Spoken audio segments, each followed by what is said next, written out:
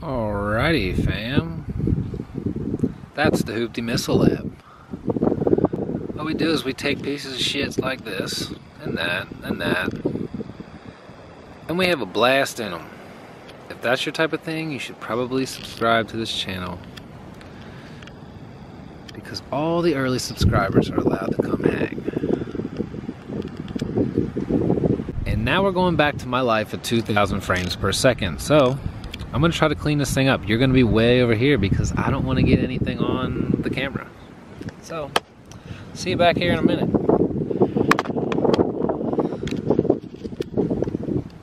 All right, so par for the course. I look over and the camera's dead. We got a pretty decent weight reduction going on here. We still got a lot of junk. We're gonna make a fire for the stuff. And then, you know I'm gonna have to drill that bitch out. I know I have to drill it out. I don't even know why I'm playing.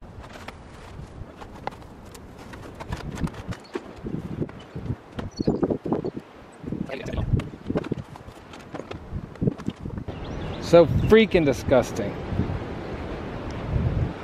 I want to get this mirror back on there, but it doesn't look half bad, honestly. Once you get, there's a lot of Shibas down here. We're gonna collect all the Shibas, and I'm praying that there's an access port. It just definitely doesn't look like it. There's a mouse hole that goes through the car.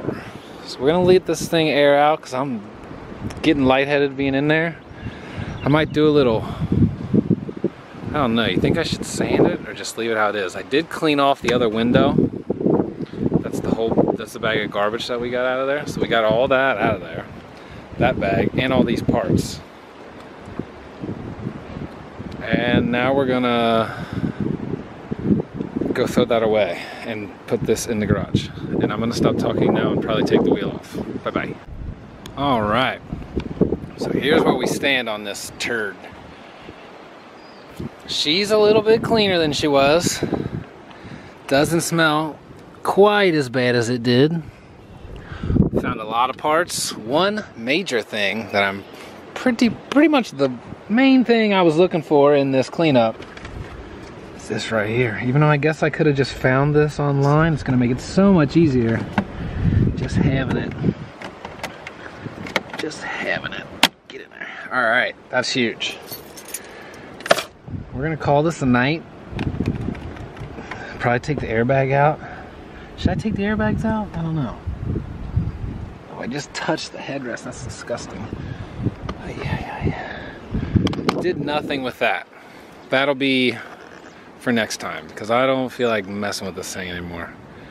I was hoping to fire up. I was just gonna get it to fire up prior to pulling the tank, but I think I might just buy the cheapest fuel pump I can get my hands on, wire it up, slap it in there and see if it helps. And then maybe